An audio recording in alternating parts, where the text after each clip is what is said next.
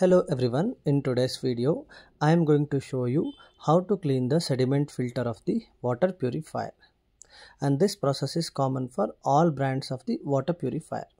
First, let's take out the sediment filter from this water purifier.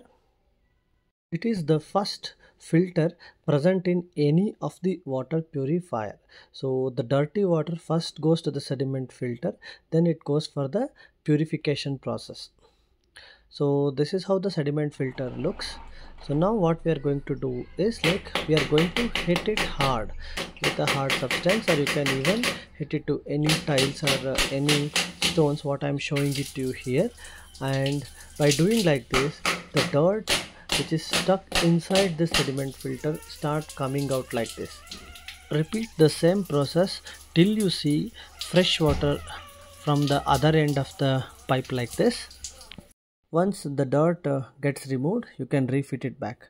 So to increase the longevity of the sediment filter, you can also use the pre-filters. So many pre-filters are available online. You can purchase the same, and doing like this will also save the life of the other membranes, and it also increase the longevity of your water purifier. Thanks for watching and have a good day.